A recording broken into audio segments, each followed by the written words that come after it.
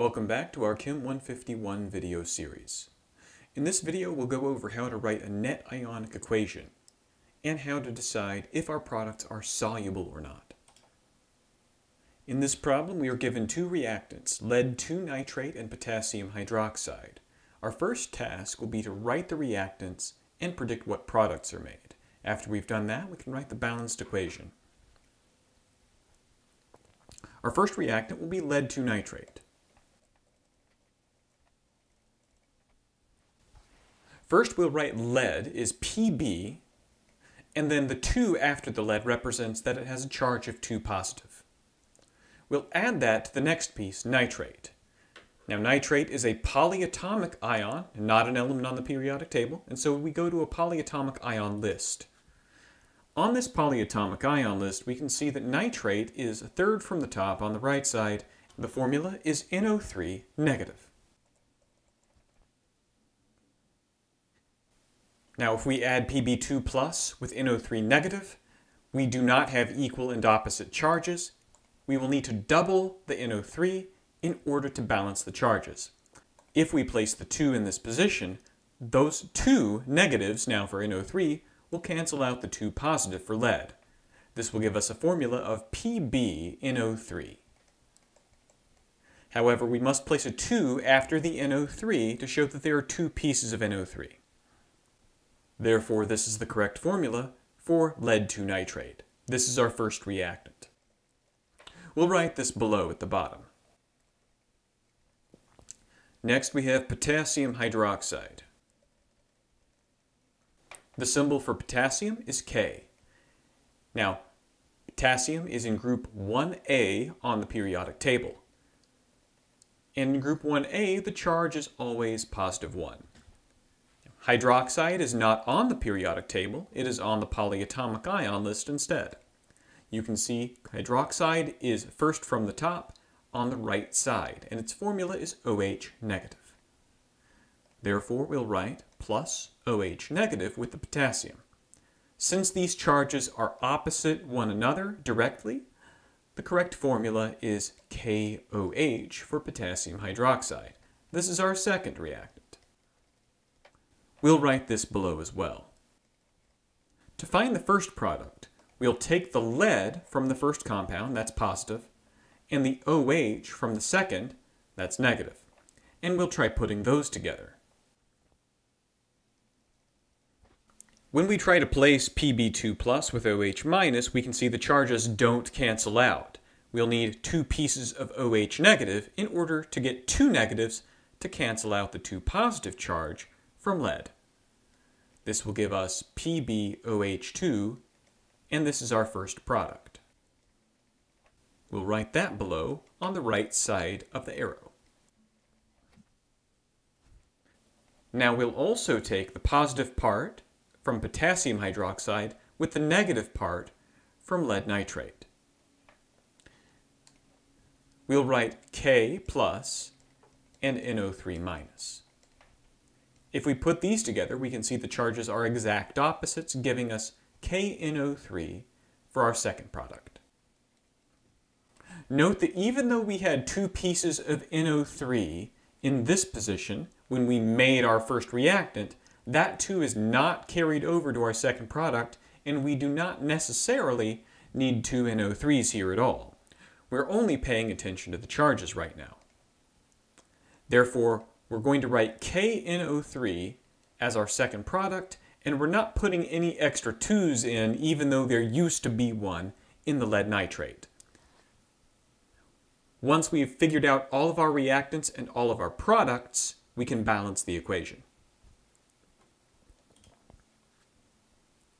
To balance this equation, we'll write lead as our first atom, we'll write nitrate as our second piece, we'll write potassium as our next atom, and then hydroxide as its own piece. We do not need to split the nitrate into nitrogens and oxygens, and we do not need to split the hydroxides into hydrogens and oxygens. Since nitrate appears as a distinct piece on the left side and again on the right side, we can let the nitrate stay together. The same is true for the hydroxide. OH appears as OH on the left and does not change on the right. It's still OH. So we'll let those stay together as well. Now, let's count the number of pieces on the left side. We see 1 lead, 2 nitrate pieces, 1 potassium, 1 hydroxide. On the right side, we have 1 lead, 2 hydroxide, 1 potassium, 1 nitrate piece. Therefore, the reactants that are out of balance are nitrate in red and hydroxide in green. Let's try to balance the nitrate first, since that's first from the top. We've underlined where nitrate exists on the right. We can see there's 1 on the right, but 2 on the left. In order to balance the nitrate, we will place a 2 in front of the KNO3 because that is the product that contains NO3. This will double the NO3 on the right and double the potassium on the right. 1 times 2 gives us 2 pieces for both. Now the NO3s are in balance, but the potassium is no longer in balance now that we've doubled the potassium on the right. We'll have to go back to the left and modify the potassium. On the left, potassium is located in this position that I'm underlining in red. We'll place a 2 in front of that to double the potassium. But as we double the potassium, we're also doubling the hydroxide as well. 1 times 2 again gives 2. So now notice the potassium is in balance. We have 2 potassiums on the left and 2 on the right. And the hydroxides are now also 2 on the left, 2 on the right, meaning they're in balance as well. The only thing we haven't checked is lead, but we can see lead is already okay because we have 1 on the left and 1 on the right. Therefore, the balanced equation for this is PbNO32 plus 2KOH yields PbOH2 plus 2KNO3. Now, based on this balanced equation, we can find which of these agents are soluble. To find that, we'll go to our solubility rules, and we'll start with PbNO32. Since our first compound was PbNO32, we'll look for either of those inside of this list of ions. Notice the first entry is NO3, and this is in the soluble section. Anything that is in the soluble section will dissolve in water and will be represented with a symbol AQ in parentheses. This stands for aqueous. Aqueous means the same thing as dissolved in water. Since our NO3 is located in the aqueous section, we will say that the PbNO3 is soluble and place an AQ after it. Once again, the reason it was soluble is because NO3 negative is always soluble. We'll do the same thing for KOH. Let's note that OH is located in the insoluble section. Insoluble things are denoted with an S, meaning solid. These are not dissolved in water. In real life in a lab, they may look slightly cloudy. However, there are exceptions to this rule. Even though we do have OH, the exceptions to that rule are anything that contain alkali metal cations. And in OH's case, also includes calcium, strontium, and barium. Now, since our compound was KOH, K is potassium, and potassium is one of the alkali metals. This means even though OH is in the insoluble section, it is still soluble because the alkali metals are exceptions to that rule. We'll note that this is soluble, but it's because it is an exception to the OH rule.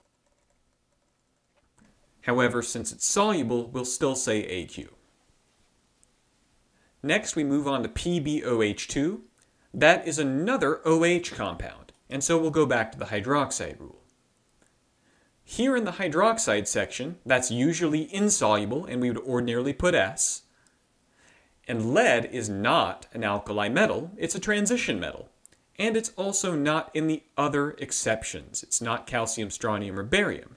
Therefore, lead hydroxide is not an exception, and we'll get the S we would expect. We'll write that it's solid by the hydroxide rule. It is not an exception, and so we'll put S after it. For our final product, KNO3, we already know by the nitrate rule that this will be soluble because of the NO3. Because it's soluble, we will write AQ after it. Now that we know which agents are soluble, we can try to write the complete ionic equation and the net ionic equation. To write the complete ionic equation, which is the first part of this question, we're going to break the aqueous items into pieces. We'll begin on the left and work our way to the right. We have PbNO32, and since this is aqueous, we'll break this into Pb and 2 pieces of NO3. We'll also include the charges. From before, we know that this came from lead 2 nitrate. Therefore, lead was 2 plus and nitrate was negative. KOH is also aqueous. We'll have K and OH. K was plus 1, OH was negative 1, and since there is a 2 in front, we must include the 2 in both of those reagents. We'll say 2 K plus and 2 OH minus. Now we'll draw the arrow, and now we have lead hydroxide, and it's solid. Anytime you see a solid for a complete ionic equation, we do not change it. So we will not break the solid into pieces. This will stay as PbOH2. Our final reagent was 2KNO3, and so we'll have 2 pieces of K, 2 pieces of NO3, and we'll place their charges. K positive, NO3 negative.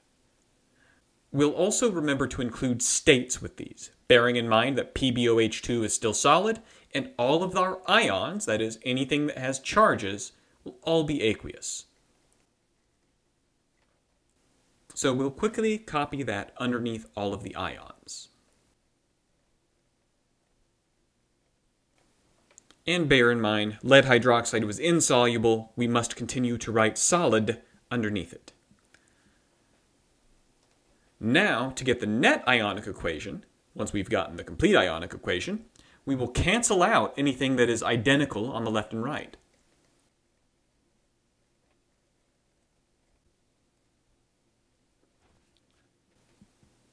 Let's look on the left and right to see what we can cancel out. We'll begin with lead 2 plus. We have lead 2 plus by itself on the left, but on the right we can see that lead is no longer 2 plus by itself. It is now connected to hydroxide, so that's not the same. That means we'll leave the lead alone. The NO3 we have on the left is 2 pieces of NO3 negative, and we can see there are also 2 pieces of NO3 negative on the right. That means we can cancel both of those out. Those will not be part of our net ionic equation. We can do the same for K plus because we have 2K plus on the left and 2 on the right. We cannot do this for OH minus because it's by itself on the left but no longer by itself on the right. Therefore, our net ionic equation will have Pb2 plus AQ plus 2 pieces of OH negative AQ yields PbOH2 solid. So our net ionic equation will have 2 aqueous things becoming 1 solid thing. Most of your net ionic equations in this course will follow this form. Thank you for watching, and we'll see you again soon.